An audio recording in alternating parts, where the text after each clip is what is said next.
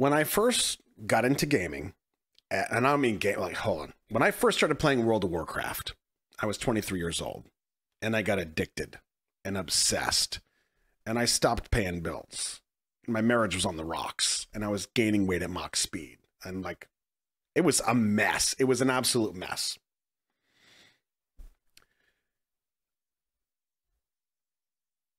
Some of this will sound familiar when I say I got really deep into it for, I'll say, a month.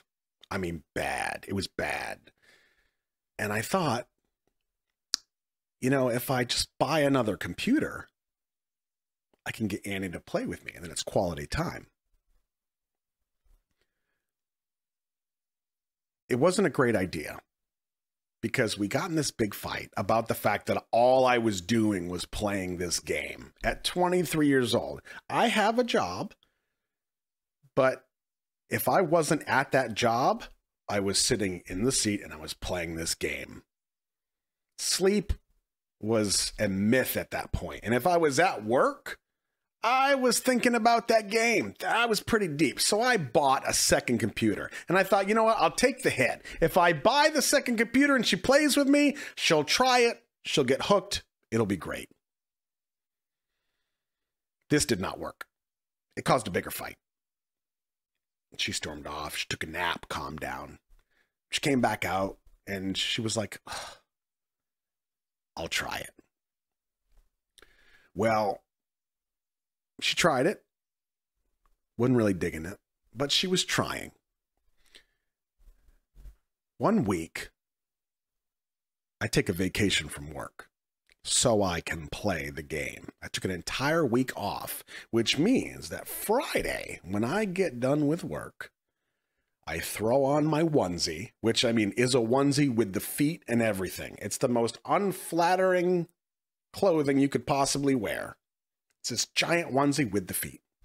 I throw on that onesie and I sit in my seat, and from Friday afternoon, I have 9 days of pure enjoyment. Face in screen, Cheeto dust, just absolute fiasco. I have 9 days of pleasure ahead of me. That was my goal. Like, I just want to play. Leave me alone, let me play. So I sit down and I play. And I can't even tell you, like, it was bad. I slept some nights like at the desk, you know?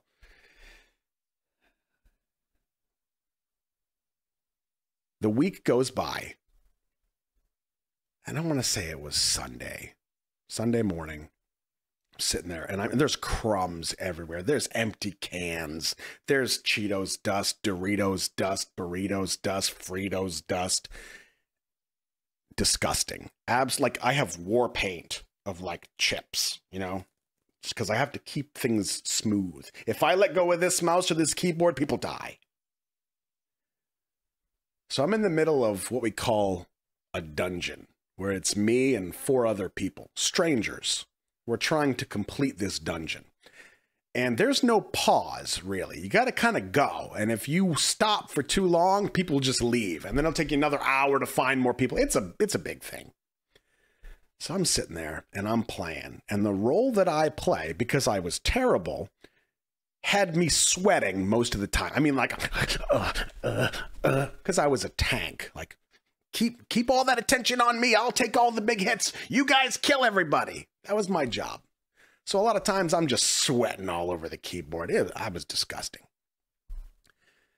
I'm sitting there in the middle of this dungeon, and we're running and gunning, we're moving and grooving. It's going really well.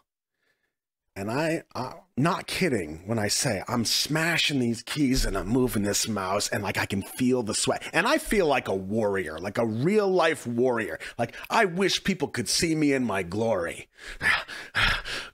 We're almost there to the final boss. And like, this is my onesie. I'm like, whew, like we're getting in there. I'm trying to air it out. Whew.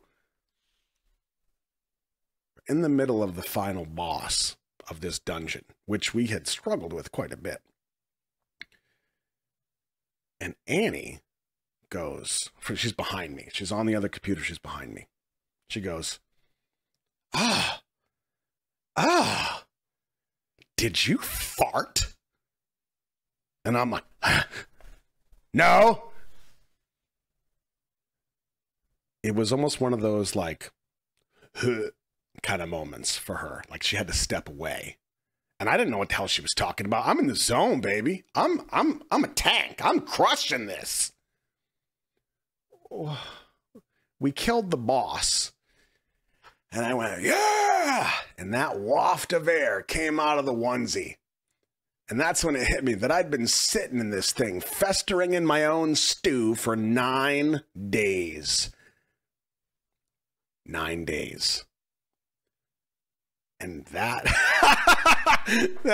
that was a moment for us. Like that was a thing that happened. That was a turning point for me. It was pretty epic. I will remember that day as being the day that we killed that boss. I will not necessarily remember the point that I had been sitting like Roscoe au jus